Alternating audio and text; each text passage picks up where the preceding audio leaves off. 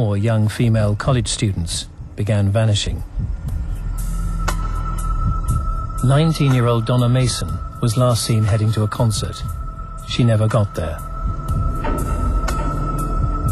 18-year-old Susan Rancourt disappeared as she walked across Ellensburg, Washington State College campus at night. 22-year-old Roberta Parks vanished from Oregon State University. 22-year-old Brenda Ball disappeared as she left the Flame Tavern in a district of Seattle.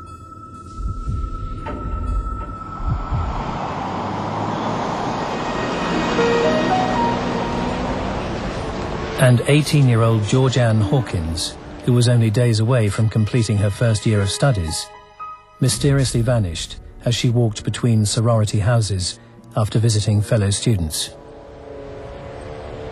All she had to do was come down 4 houses between that and her house.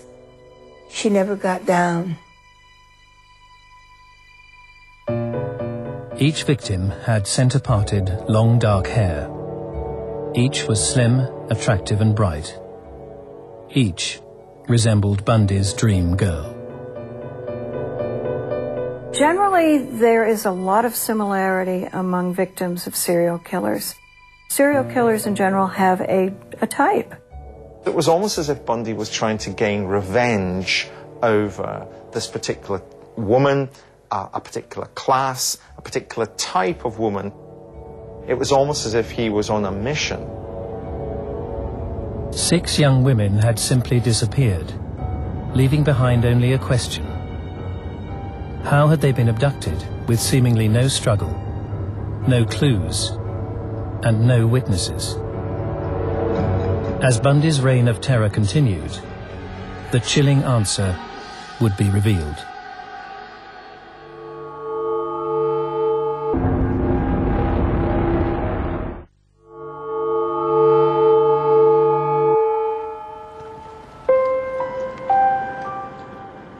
(1974).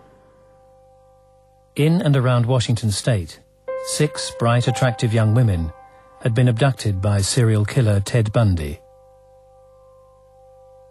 The girls had simply disappeared, leaving law enforcement confused and without a clear suspect. How was Bundy kidnapping his victims unnoticed and without a struggle? He knew he had to create access to a suitable victim.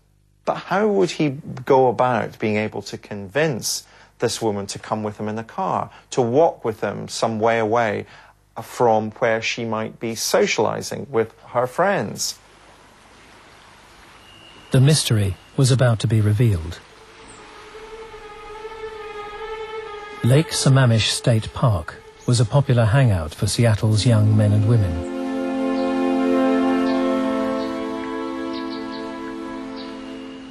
On July the 14th, 1974, teenager Dawn Sanders was one of many young girls heading to the lake.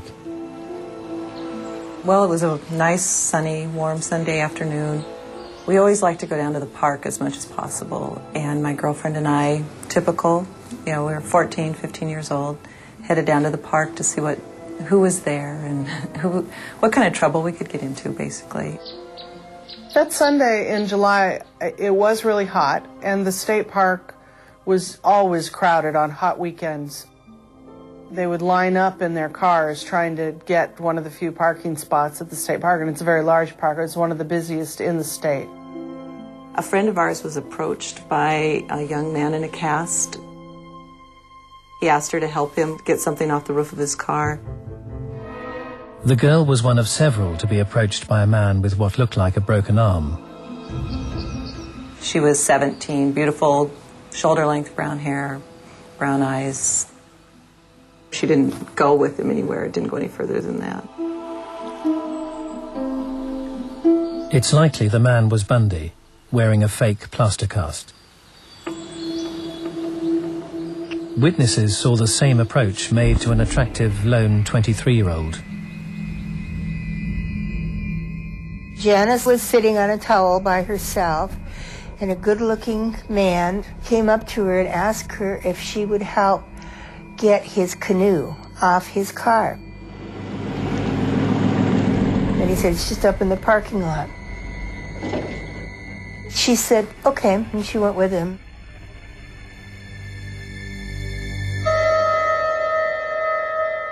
That's the last time she was seen. The nature of Janice Ott's disappearance would provide an insight into how Bundy had abducted at least 7 young women without so far drawing attention to himself. What Bundy did seemed to me to be incredibly clever. He would wear casts on his arm. He'd pretend to be injured in some way and ask for help. Now, of course, what this is doing is simply creating access. Once he has that access, he uses the opportunity that that access gives him to facilitate the kill. But the extraordinary events of the hot July day would not end with the disappearance of Janice Ott. Only hours later, as 40,000 people revelled in the sunshine, Bundy was back and roaming freely amongst them. A little later in the afternoon, Denise Naslund was there with her boyfriend and another couple.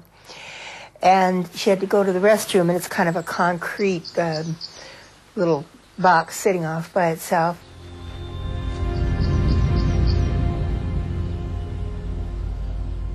She went, never came back. Bundy had abducted 2 young women from the same busy location on the same day in broad daylight. The psychological gain that he got from the first murder wasn't enough to sustain him. He needed more. Serial killing starts as a consequence of a fantasy. The fantasy becomes refined over time. So one ultimately wasn't enough. The fantasy demanded that 2 were necessary.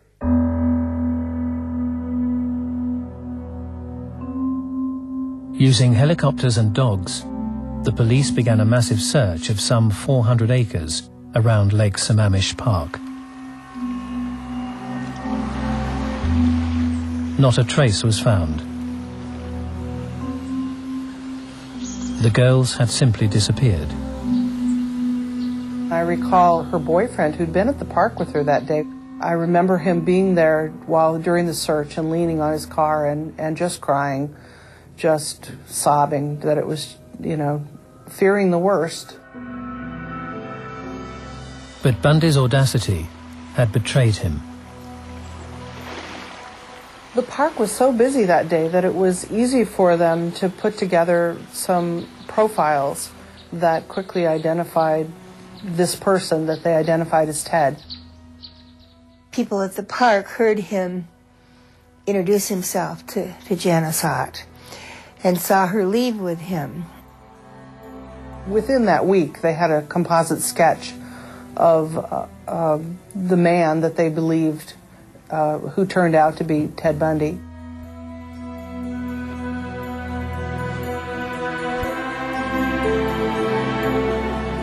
When I look back on that day now, I don't remember it as innocent as it was. Despite having a name and description for the suspect, no one who knew him would connect the charismatic young Ted Bundy with the man who'd now abducted at least 8 women. My friend and myself commented when it came up that summer that there was a clue of somebody by the name of Ted that had a Volkswagen. And we commented and joked that, maybe it's Ted because he's never here. But of course that was really something we didn't consider because of his characteristics. You would never imagine that he would be involved in something like that. If serial killers came with horns on their heads, we could avoid them. Unfortunately, serial killers are often very charming, very seducing. So we shouldn't imagine somehow serial killers are Hollywood devils, because actually it's the banality of evil that we're dealing with in serial killers.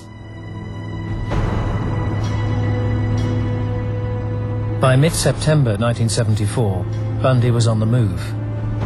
He headed to Salt Lake City